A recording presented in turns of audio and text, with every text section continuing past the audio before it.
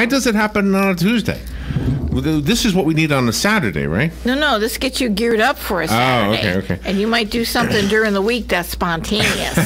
Yeah, you and I, at one time in our lives, we performed a lot of children's music shows, and once in a while they would invite us to do a show at that little. They have a little tiny stage over at Barnes and Noble, right? Yeah, really nice. And so the green room at Barnes and Noble, by the way, is the back room where they have all the books on shelves. They're huge, pretty amazing. And I remember we were waiting to go out and play for the children, and the Summer Brain Quest books were there.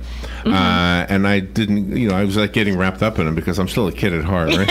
I love them. When you see these books, you just want to do this stuff, right?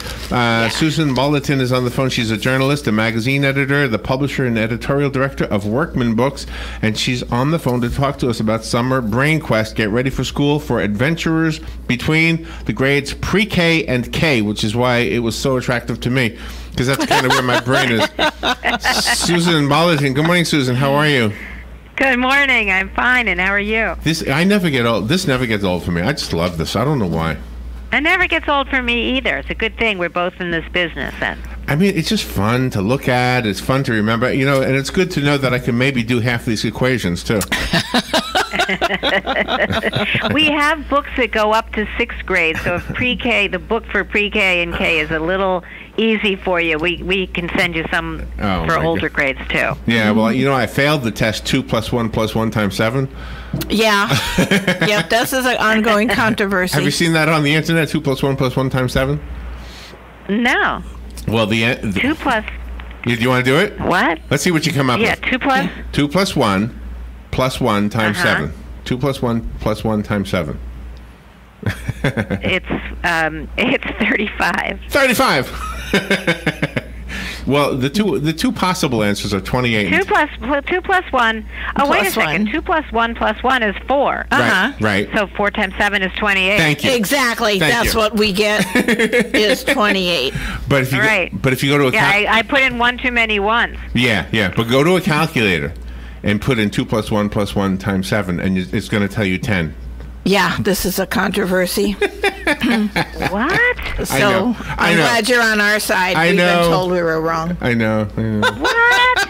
Yeah. That's why your books are so great. I love this. The calculator needs to use some Summer Brain Quest. Isn't that right? So are these out right now? Are the books out already?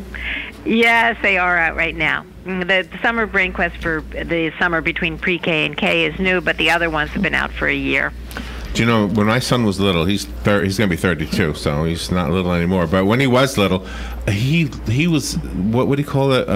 He would read a lot. I know there's a word, but I can't remember. Not amorous. Precocious? Precocious, no. Voracious, thank you. Voracious, right. Yes. The only time I use the word voracious is when I describe a reader. Right? You can't be a voracious ice cream person, right?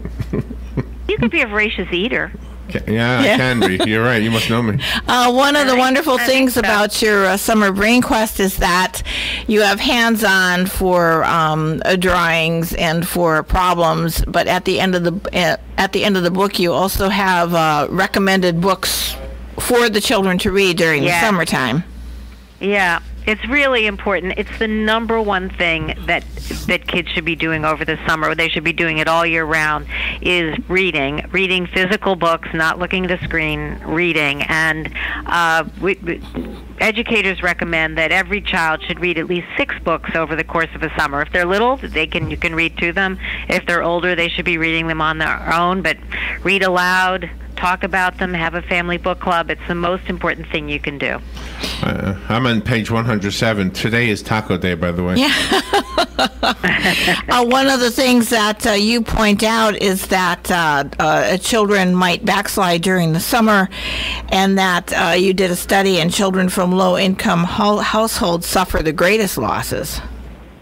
Yes, and I think, the reasons for that might be obvious, but it's thank goodness that there are lots of public libraries and Head Start centers and other places, summer camps that children of all income levels can take advantage of, because, as I say, the most important thing is to be surrounded by books and language, and you don't have to be in school to be learning. You can go outside and you can try to stump somebody with a math problem like 2 + 1 + 1 × 7. Right. There you go. Just don't use a calculator. Do it anywhere, anytime. So in the back of the book, I wanted to ask you, Susan, there's like a game that folds out. What is that?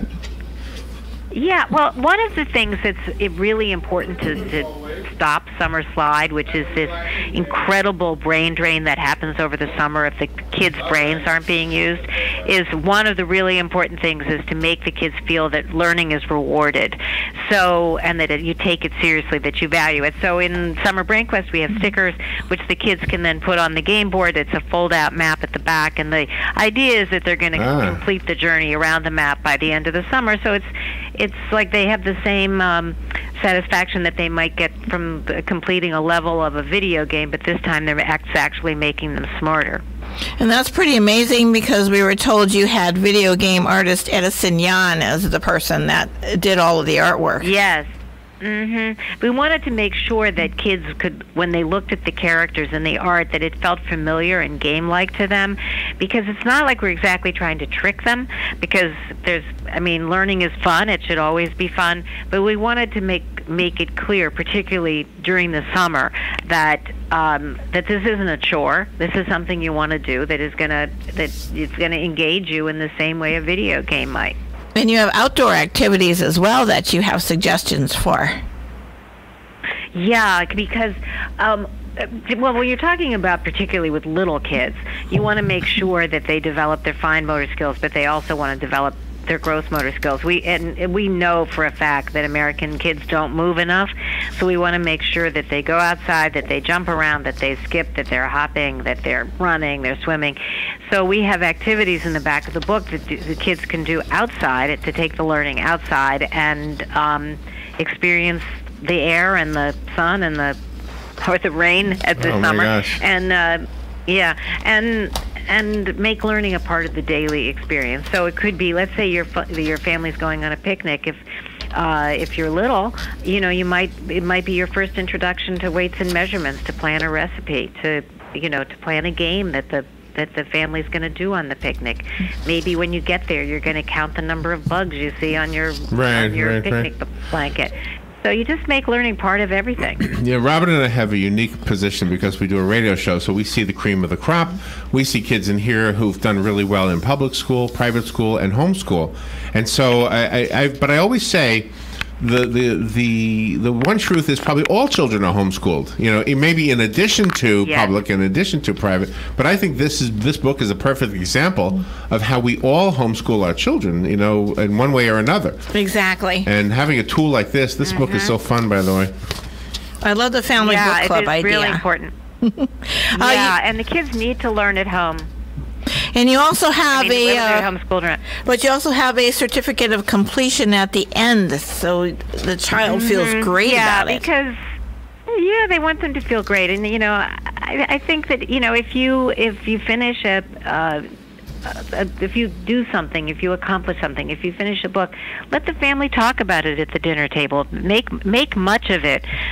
Make note of whatever the child is doing that is using his or her brain. It should be valued as much as winning the swim meet. Winning the swim meet is great too, but it's all part of being a well-rounded child. And I think they're just going to have a blast with this one. I was sent a copy of Summer Brain Quest. Get ready for school. So if you would like the one that was sent to me, this is for pre-K through K, or pre-K and K. Call me, and you can have it for your grandchild, your child, maybe yourself, like me. I was having a good time with the book. But they're available. I saw them in Barnes & Noble, and I'm guessing they're everywhere, right? Yeah. Susan, do you want to give us a website? They are independent books. The website is brainquest.com or workman.com, but you can also find them at Barnes & Noble, at warehouse clubs. You can buy them online, and, of course, at your independent booksellers everywhere. All right, Susan, this is a fun way to end our morning. Thank you so much for being on the air with us today. Well, Thank you so much for having me. You're I'm welcome. going to go try that problem on my calculator. Yes. Don't break it, though. Okay. Thank you, Susan. We will take a little break. Thank Be right you. back. You're welcome.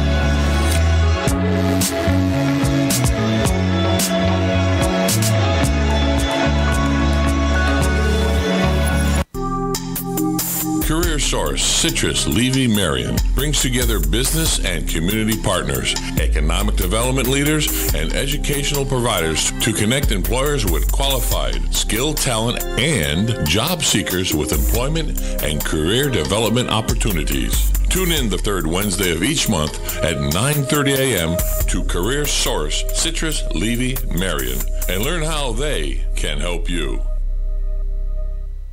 On the first and third Wednesday mornings of each month at 9:05, Robert Colin will be with us from On Top of the World, Ocala's premier active adult community. Be sure to listen and be sure to call in. Speak with Robert to learn about all the exciting lifestyle and new home choices available at On Top of the World. From time to time, Robert will have guests, and we're sure you will enjoy our little chat. You deserve the world, and we bring it to you. So be sure to tune in on the first and third Wednesdays of each month right here on The Source, WOCA. The College of Central Florida is committed to being your first choice for quality higher education. CF has locations in Marion, Citrus, and Levy counties and offers more than 60 academic programs. Earn a certificate, associate, or bachelor's degree. With Florida's 2+2 program, a student can complete an associate in arts at CF and be guaranteed admission to a state of Florida university. CF is ranked number 13 in the U.S. for affordability, is military friendly, and offers a full student life experience. Make CF your first choice. Call 352-873-5800. WOCA,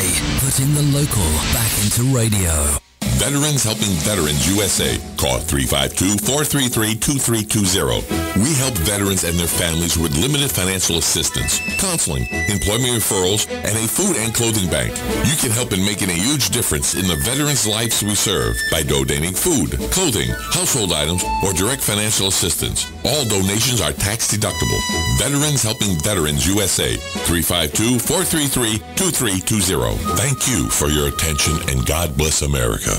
Here are today's headlines from The Source, WOCA. A 28-year-old man wanted for murdering an infant in Alabama was shot early yesterday morning in Levy County after trying to escape while holding another person at gunpoint. The original call came from Georgia law enforcement around 8:30 Sunday night, saying a murder suspect from Alabama identified as Carlton James Mathis was thought to be in Alachua County. Mathis was eventually found to be in Levy County and was confronted by SWAT around 4 a.m. yesterday morning. The suspect was seen leaving a residence in a red vehicle, and deputies could see that he was armed with a handgun, pointing that handgun at the driver. When another person's life was put in danger, the SWAT team took immediate action. The SWAT team was forced to engage him, and he was shot there on the scene. 4 people were in the SUV with the suspect at the time. One of the passengers and an Alachua County Sheriff's officer were treated for minor injuries from shrapnel wounds. Once released from the hospital, Mathis is expected to be extradited back to Alabama to face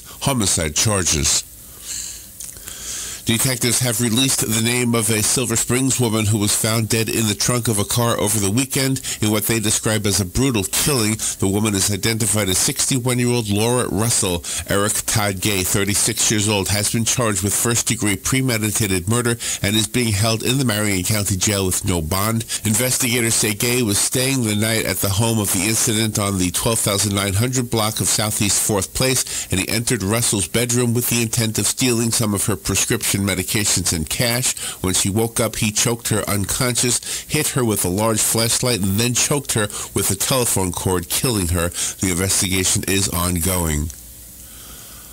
A water safety group is out with some advice for the summer swimming season. That advice is play it safe. The percentage of drownings in open water such as lakes, rivers, and oceans is higher than the percentage for such areas as swimming pools. Of the approximately 1,000 fatal drownings that occurred in the last year of data that we have, which is 2016, 43% of them were in open water and 38% of them were in pools. That's Maureen McKay with Safe Kids Worldwide. She says the numbers are higher for older teens than for younger children, so they need to hone their message of safety for that group. As we get deeper into the hot season here in Florida, you're going to be hearing the terms heat index or apparent temperature. According to Bob Larson with the Florida Weather Center, here's what is essentially at work. The heat index takes into account the combination of temperature and humidity and approximates a feels-like temperature because, as we all know, the higher the humidity, the more discomfort we feel on a hot summer's day. All of the weather conditions together produce a feels-like temperature, and that's where you can take your cue. If it feels like it's 100 degrees in the shade, then treat it like that. Avoid exerting yourself. Keep to the shade as much as you can and stay hydrated.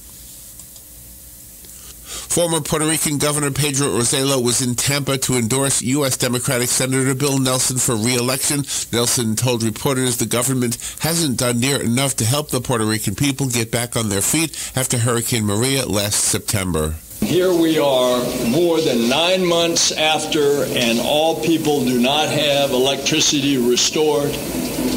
There's a question of potable water in places.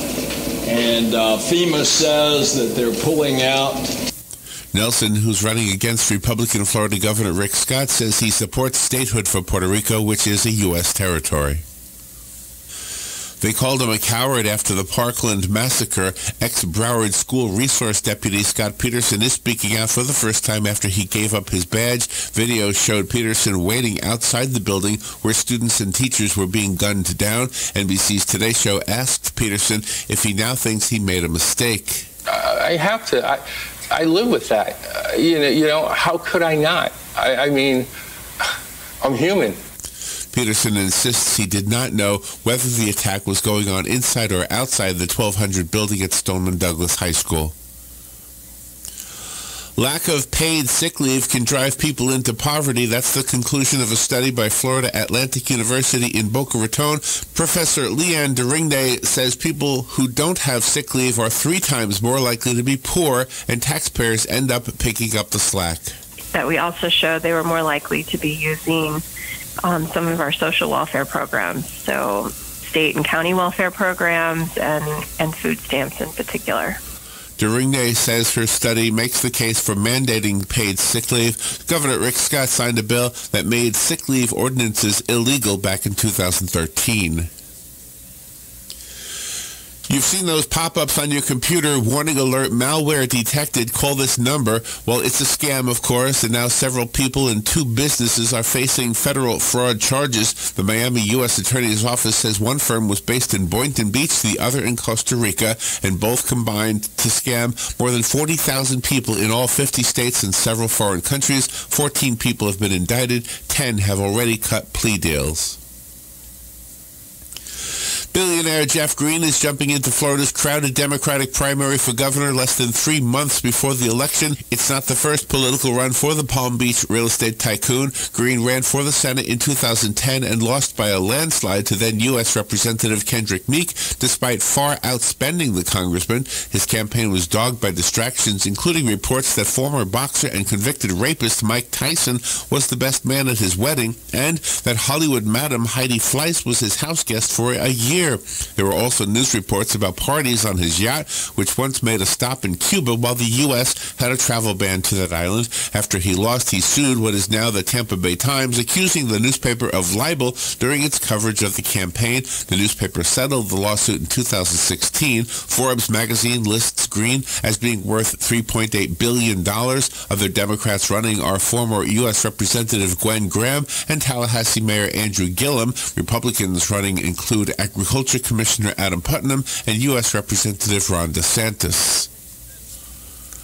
Federal authorities say a man charged with filing a fraudulent claim in the aftermath of the Deepwater Horizon disaster has been sentenced to just over 3 years in prison. A U.S. Attorney's Office news release said yesterday that 62-year-old Joseph Bassler also faces a money judgment of $77,224. He pleaded guilty last June. Prosecutors say Bassler was a licensed tax preparer who assisted companies after the 2010 oil spill in filing business loss claims. He filed inflated claims on behalf of his clients, officials say, as payments for his services. Bassler accepted a portion of the recovery money from the claims he submitted. He submitted 62 claims, and 3 were paid off, with Bassler and his clients receiving over $600,000 more than they were entitled to. A Florida man has been sentenced to more than 2 years in prison for conspiring to illegally export military-grade equipment to Russia. A U.S. Attorney's Office news release said yesterday that 32-year-old Vladimir Nevidamy was sentenced in Miami federal court to 26 months in prison. He pleaded guilty in March. Authorities say Nevidamy arranged to send night vision rifle scopes, thermal monoculars, and ammunition primers to Russia in 2013. Prosecutors say the devices required authorization from the U.S. Department of State before being exported since they were on the U.S. munitions list. A certified license history check revealed that neither Nevidamy, a Ukraine-born naturalized U.S. citizen, nor his associates ever applied for an export license.